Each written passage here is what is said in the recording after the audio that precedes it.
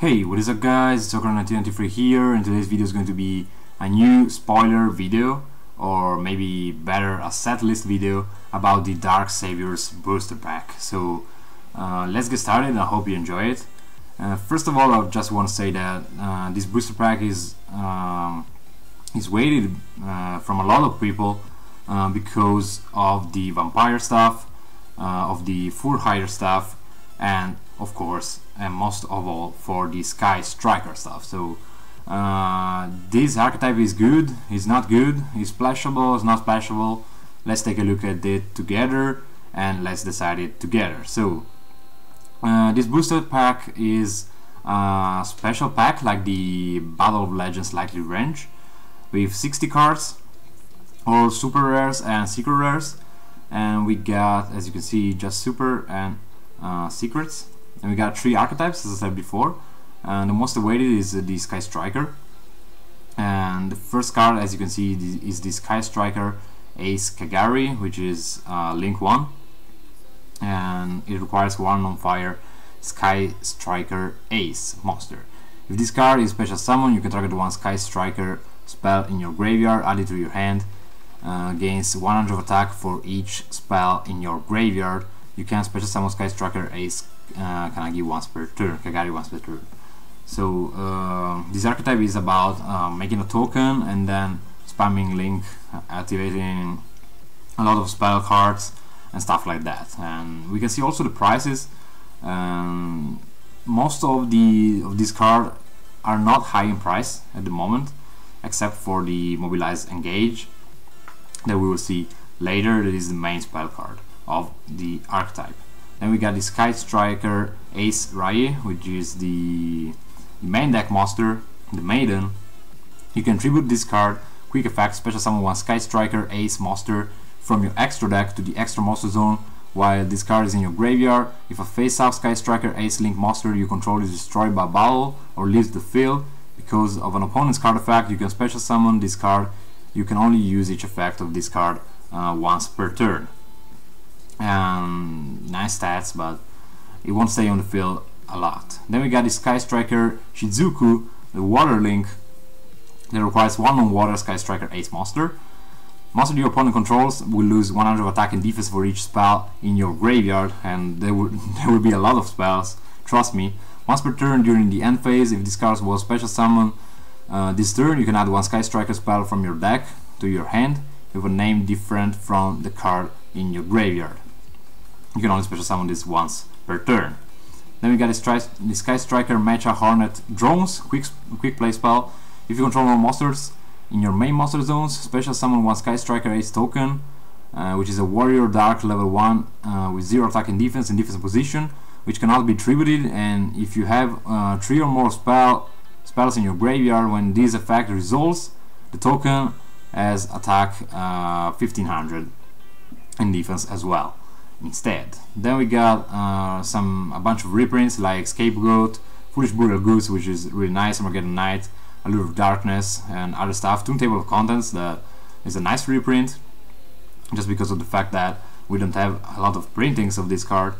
And then we got Sky Striker Airspace Area 0, which is the field spell. You can target 1 other card you control, excavate the top 3 cards of your deck, and if you do, you can add 1 excavated Sky Striker card to your hand. Also shuffle the rest into the deck. Then if you excavated a Sky Striker card, send the targeted card to the graveyard. If this card in the field zone is sent to the graveyard by a card effect, you can special summon 1 Sky Striker Ace monster from your deck. You can only use each effect of Sky Striker Airspace Area 0 once per turn. I think that no one will play this, I don't know, it depends on the builds, I guess.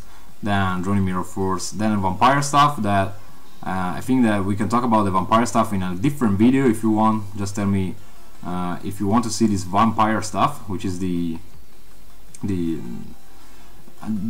archetype, I guess. A lot of new supports, but nothing so special in my advice. It won't be so meta relevant, that's why I don't want to talk about this in this video. It's more about the Sky Strikers. Then we got the Sky Striker Mecha Modus Multi-Roll, which is a continuous spell card. Once per turn you can target 1 other card you control, send the card to the graveyard, Also, your opponent cannot activate cards or effects in response to your spell card activations for the rest of this turn. You can only gain these effects once per turn. Once per turn during the end phase, you can set Sky Striker spells with different names from your graveyard up to the number of Sky Striker spell cards you activated this turn, while this card was face up on your field, but banish them when they leave the field. So, I don't know. Nice one as well. Then Sky Striker McHarmony Hercules base. I don't think is so relevant. This as well. Activate this card. It's an equip spell card. Only if you control no monsters in your main monster zones. The keep monster cannot attack directly. You can make a second attack on monsters during each battle phase. If the keep monster destroys a monster by its attack while you have 3 or more spells in your graveyard, you can draw 1 card. If this card is sent from the field to the graveyard by a card effect, you can target up to 3 Sky Striker cards in your graveyard except Sky Striker McHarmony. Shuffle them into the deck. So nothing so special. Then other vampire stuff. Dark Griffer, good reprint, vampire. Then Sky Striker, mobilize, engage, which is a 62 euros card with the price tag for now. Secret rare, of course, and this card states as follows: if you control no monsters in your main monster zones, add 1 Sky Striker card from your deck to your hand, except itself. So you can add everything you need. Then, if you have 3 or more spells in your graveyard, you can draw 1 card. And this is amazing, you know. It's a free Upstart Goblin. You can run 3 of them, and you can add everything you need. Then continuing with the Sky Strikers, we got also Sky Striker Mecha Window Anchor. If you control no monsters in your main monster zones, target 1 face-up effect monster on the field, negate that face-up monster's effect until the end of this turn. Then if you have 3 or more spells in your graveyard, you can take control of that monster until the end phase, and this is a quick play spell card. And as you can see, this card is 20 bucks, so nice one. Then we got the Sky Striker Maneuver Jamming Waves. If you control no monsters in your main monster zones, target 1 set spell trap on the field, destroy it. Then if you have 3 or more spells in your graveyard, you can destroy 1 monster on the field. Then the Sky Striker Mecha Eagle Booster. If you control no monsters in your main monster zones, target 1 face-up monster on the field, then the target is unaffected by card effects this turn, except its own. And if you have 3 or more spells in your graveyard, it cannot be destroyed by battle this turn. So as you can see, all the spell cards as the statement that says that if you got 3 or more spell cards, you can gain additional effects. So these are really nice, and there is this synergy in this deck. Then vampire stuff, 1 Simply Mirror Force, and as I said before, tell me in the comments down below if you want to see also a video about the vampire stuff. Then in the second page, the other 30 cards we got, we can find the Sky Striker Mecha Shark Cannon, which states that if you control no monsters in your main monster zones, target 1 monster in your opponent's graveyard, banish that monster.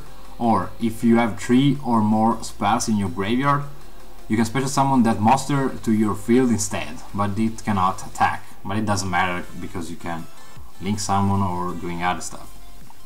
Then we got this one. Then Sky Striker Maneuver Afterburners, which is an 11 euros card now. If you control no monsters in your main monster zones, target 1 face-up monster on the field, destroy it. Then if you have 3 or more spells in your graveyard, you can destroy 1 spell trap on the field. And then the second archetype, I think that's it for the Sky Strikers. And the second good archetype is the AX Skyfang Brigade. The now is 4 higher, which is really bad. And this archetype is cool. I think that drawings are cool as well. Artworks are really nice, as you can see here. And I will talk about this in another video if you want, but I think that the archetype everyone is waiting for is the Sky Strikers. This engine is really splashable nowadays in a lot of decks, but I think that later in the future will be even better. As you can see, I'm showing you a bunch of reprints. We got another reprint for the Endymion as well, which is nice because it was a really pricey common before this DASA and before the OTS pack reprint. So I think that these Sky Strikers in the end are really nice. Good effects, good synergy, easy to splash, just one monster in the main deck, a lot of spells. How to beat them: Anti-Spell Fragrance, Imperial Order, Drawn a Lockbird. They are all nice. So that's it for today. I really hope you enjoyed this video. If you got some suggestions, please comment down below, leave a like and subscribe to the channel to support me, and see you in the next one.